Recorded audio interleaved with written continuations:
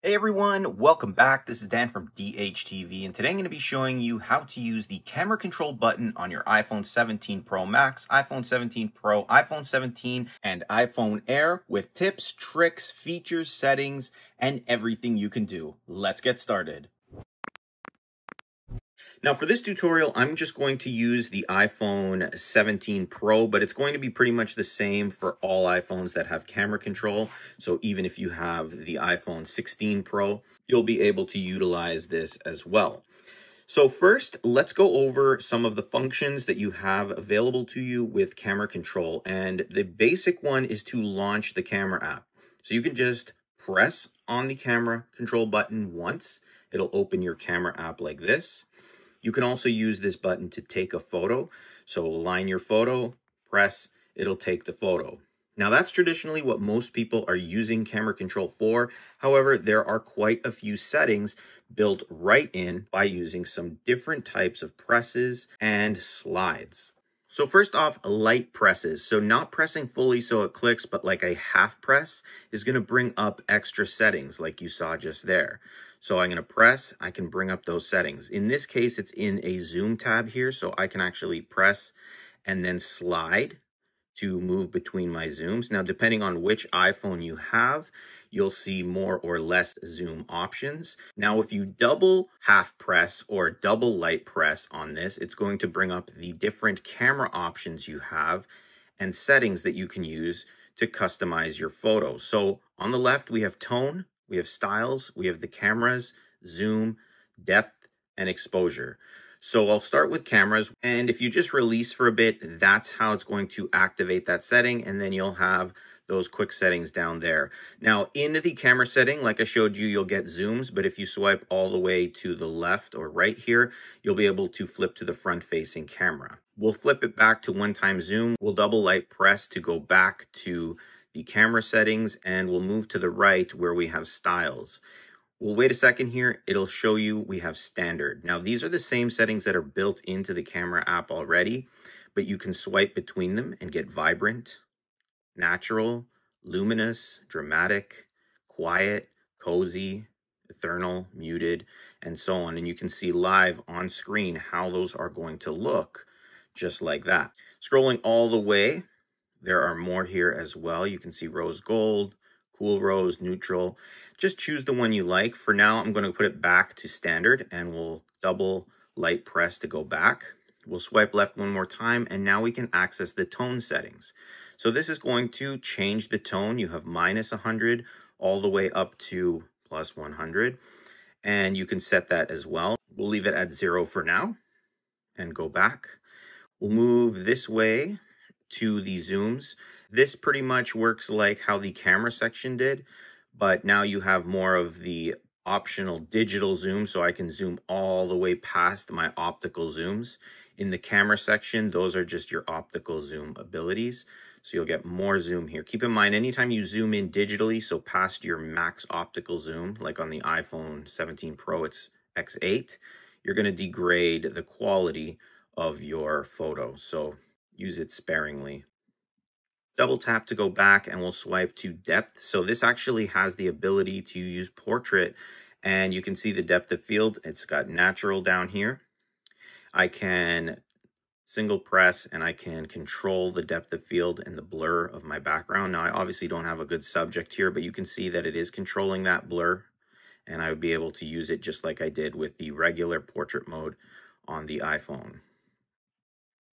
We'll double tap to go back, and the last option is an exposure setting. If we light press on it here, we can do the same thing, scroll across and scroll across. And anytime you're ready, once you've exited, you can always press, it'll take that photo for you just like that. Now, additionally, you can use this button to record video as well. So to do that, you're just going to press and hold, and it'll start recording your video. Once you release your finger, the recording will stop.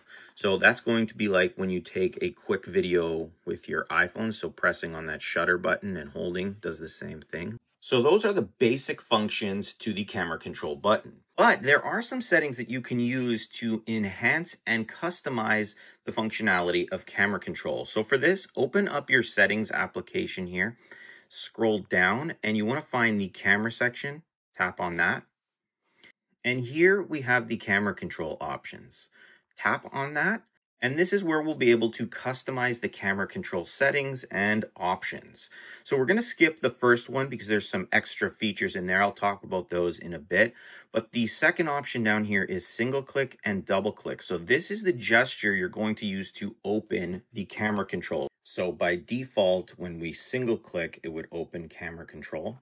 But if we go back now and we set it to double click, we'll double press on that side button and it'll open up camera control. So that's a personal preference. I'm going to leave it on single click. Moving down is require screen on. So basically what that's saying is if your phone is locked, so like this, even if you have the always on display, you'll see it's dimmed. If I press on camera control, it's just going to wake the screen. I'll have to press it again to activate it. If I want that setting to be enabled so that I can access it even when the screen is off, I'm going to turn this feature off. Now when my phone is locked and you can see it's dimmed, I can press here once, it's going to open the camera app. So I don't have to do the double press to wake the screen first and then press it again to access camera control. I'm going to leave it like this. I prefer to have quicker access. And we're going to go down to the control section here, and we have camera adjustments. You can turn this off, and when you do have that off, now when you press and activate your camera control, you won't be able to light press to activate any kind of adjustments. It's basically going to be a shutter button, and you'll be able to take your photos. That's all. So if you want that, you can turn off the adjustments. Otherwise, you can customize these adjustments by ensuring camera adjustment is on and tapping on customize, and we can set up everything here. So first off, the two gestures are the light press and the swipe. If you want to turn those off, you can. Then you have all the controls, and we went through those earlier. What you can actually do here is organize them. So the top would be what you would see on the left side, and the bottom is what you would see on the right side. So let's say we wanted our camera to be all the way to the left, and we want exposure to be all the way to the right. You're just going to drag on those little three lines. And now when we double light press, camera's to the left, and if we go all the way to the right, exposure is there now. So organize the different controls, and if you don't want any of the controls to be on that list, you can remove it. So if you didn't want exposure, tone, styles, and you just wanted to be able to control, say, camera and zoom, and now back in our camera, I double press, we only have those two options. So go through them and set them up the way you like. I leave them all on. And then lastly, here we have clean preview. I'll show you this as well. So when you open the camera app with camera control, this is how it looks. You can see all of this information on the left and on the right. So a double press, it's going to disappear. So it takes away, I guess, the distraction of all that stuff there. If you prefer to have those still there, you're just going to turn off the clean preview. And now when you activate camera control and you're editing, those features and options will still stay along the side, so you can use them as well. So I'm going to leave that off and we're going to go back. The next option is lock focus and exposure.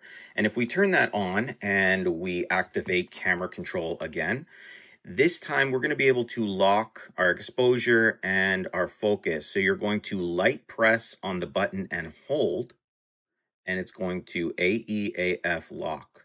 So you still would need to kind of tap to focus, and then you can lock in like that. And as soon as you let go, the focus will go away.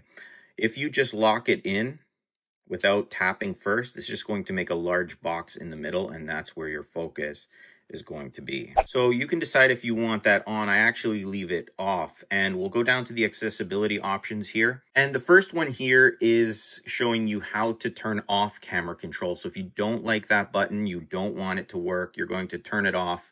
And now when you press camera control, nothing happens.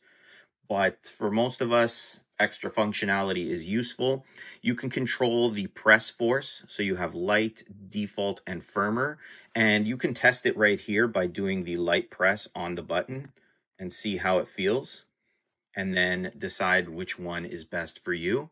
You can also set the speed for the double light press and the double click press. So if you're having trouble pressing fast enough, you can set this to a slower, and now you'll be able to control it a little bit better for your needs. So those were the settings for camera control. Now let's go over some camera control tips and tricks, and mainly the ability here in the launch camera, we'll tap there, to access different applications by pressing camera control. So by default, camera is the option that is selected. However, you can tap on a code scanner. Now, when you do, and you activate camera control, it's going to look like this now.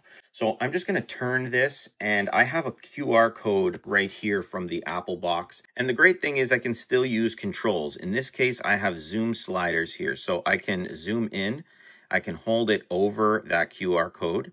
And as soon as it focuses in, it's hard for me to do it like this, it's going to open up that web page here. So that is the code scanner with the camera control button. The next option is Magnifier. So this is going to be your magnifier. So if you have trouble seeing things or you want to zoom in on something, you can. You can use the camera control option here, and you can zoom in. Again, your phone will vary based on what you can zoom in and out on. If you press on it here, it's going to just capture that in this mode. You can share it and save it as a photo. You can zoom in even more here with this zoom as well. But it gives you a magnifying glass ability, and you can access that as well from the camera control section. Lastly, we can set the camera control button to none, which is another way to turn off camera control, and then none of the functions will work. I'm going to put mine back to camera because that's what I'm going to use. Lastly here, you can use camera control both in portrait mode like this or landscape, and you can even use your touch abilities here to control different things as well. So that was the iPhone 17 Pro Max camera tutorial. And like I said, this works for the iPhone 17, the iPhone 17 Pro, the iPhone Air, and even the iPhone 16 Pro models. If you have any questions or ran into any trouble with your camera control button, or if you have any tips, let me know in the comments. I'm happy to help you out. If you're looking for more great iPhone 17 and iPhone Air tips, tricks, and tutorials, I have a full playlist of great videos to help you get the most out of your new iPhone. Hit the like button, subscribe, and click the bell notification box so you're notified when I post new videos, and I'll see you in the next one.